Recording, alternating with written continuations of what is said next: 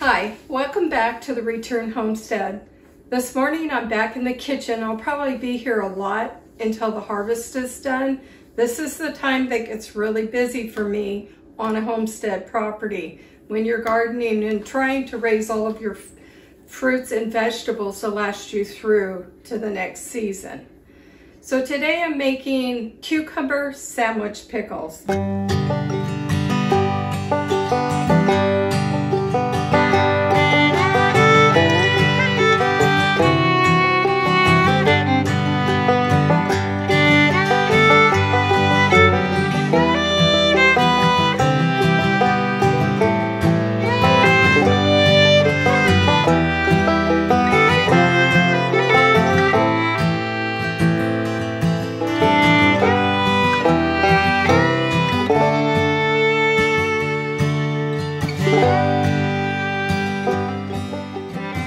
It's a sweeter pickle. It's not one that we have tried before, but I'm going to give it a go. I've got a lot of cucumbers. So what you want to do is the recipe calls for 2 pounds of cucumbers sliced about a 1/4 inch thick. You're going to put those into a bowl. Into that you're going to add 1/2 cup of salt, non-iodized, and 2 quarts of water. You're going to make sure that the pickles or the cucumbers stay under the water level. So put a plate or something on top of them. You're gonna wrap it up and let it sit in the refrigerator for a couple hours or overnight. So I've already done that. I have 8 pounds of cucumbers, not 2, so I'm going to be quadrupling this recipe, but I'll try and give it to you in the 1 recipe increments. So the recipe, once you get your pickles soaking in brine, you're going to have to rinse those off and discard the salted liquid. Then you're going to add 3 cups of water and 3 cups of vinegar to a pan and bring it to a simmer. Now once it simmers, you're going to add your cucumbers in and you're going to let them simmer for 5 minutes. So I'm bringing my vinegar and water up to a simmer now. Okay, now that my water and vinegar have come to a simmer, I'm going to add my cucumbers. The recipe calls for 2 pounds and I'm adding 8.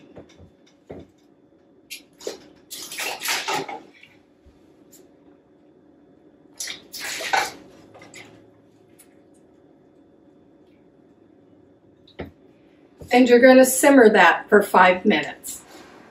Once your cucumbers have simmered for 5 minutes, you're going to pour them out into a big colander and let them drain, discarding all of the liquid. Or you can save it and put it on your weeds in your driveway. But just remember, anything you pour it on, it will kill. So make sure you don't have it near any of your garden plants. Now you're going to combine 2 cups of vinegar and 1 cup of water per recipe to the pan. You're going to add brown sugar and granulated sugar. For each recipe, it's 1 cup of each. And don't worry, we'll put the recipe up on the screen at the end of the video. You're also going to add to that 1/2 teaspoon of celery seed, and I'm using brown. 1/2 teaspoon of mustard seed, sorry about that, celery seed, mustard seed, got it. 1/2 teaspoon turmeric, and that all gets put in your sugar water mixture. And you're going to bring that up to a simmer for 10 minutes. While your liquid is coming to a simmer, you want to put your water bath canner on to come up to heat. Remember, you want the inside water and what's in your jar to be of a similar temperature. So this is heating up already. I don't know if your stove's like mine, but it takes a while. While you're waiting for your sugar and spices and vinegar and water to come up to a simmer, you need to get your water bath canner going. You want to make sure that it's about the same temperature as the liquid that you're putting in the jars so the jars don't break. This recipe makes 3 pints. So for me, that's 12. And so you want to have your jars sterilized and clean and ready to get the pickles in it. Once the sugar mixture comes up to a simmer, you're going to want to put your cucumber slices in there that are draining and let it simmer for 5 more minutes. So now that my sugar, spices, vinegar water have come up to a simmer, I'm going to add the cucumbers. And now that your spice mixture with your sugar and water and vinegar have come up to a simmer, you're going to put your drained cucumber slices into that mixture and bring it to a boil. Then you can turn it off. Once that comes to a boil, you're going to ladle the hot mixture and the liquid into your pint jars, quart jars, whatever you're using, and you're going to debubble them, leaving 1/2 inch headspace. So that's 1/2 inch from the top of the jar. Then you need to put the lid on them and finger tighten the rims. Don't over tighten them. And then we're going to put them in the water bath canner. Okay, now my pickle mixture is come up to a boil, and I'm going to start ladling these into pint jars. Remember, you want to leave 1/2 inch headspace.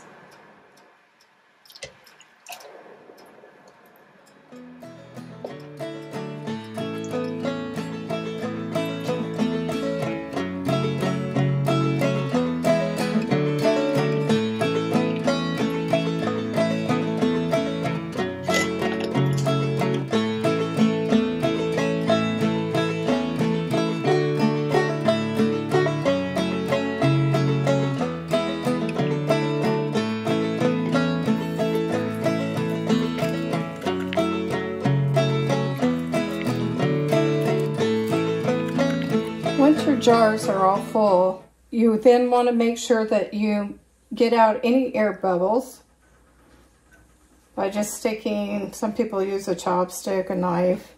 I'm using a Vitamix spatula.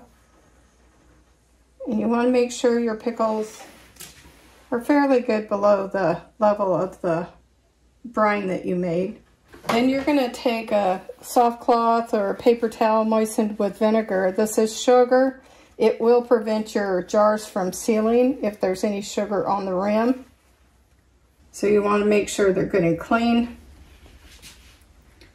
Make sure you have a 1/2 inch head space on the jar. And then we're going to put the lids on and finger tighten the rims.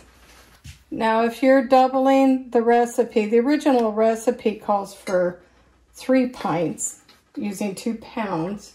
Remember, I quadrupled this recipe.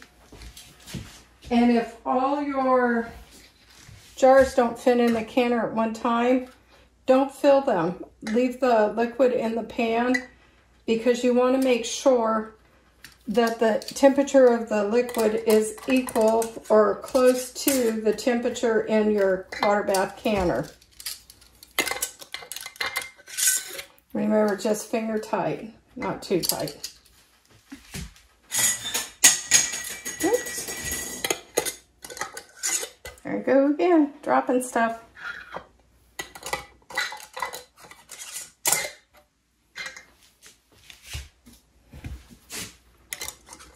And when you put them in the canner, you want to make sure that the liquid goes at least 1 inch over the top of your jars.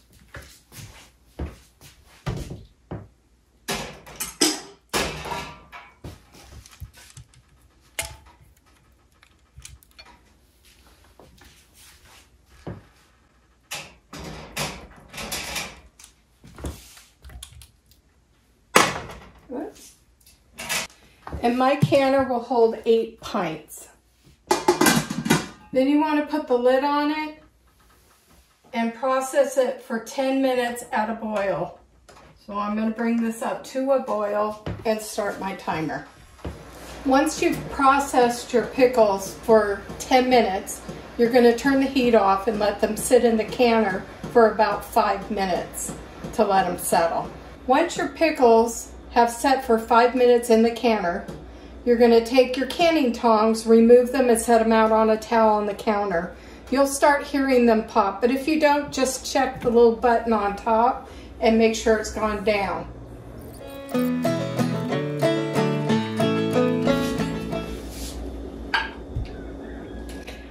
And you heard the first one already pop. That's the sound you want to hear. I usually dry the tops off because we're on city water here in Nevada. I had a water softener and a whole house reverse osmosis, so I'm not really used to the city water. It's got a very chlorine taste.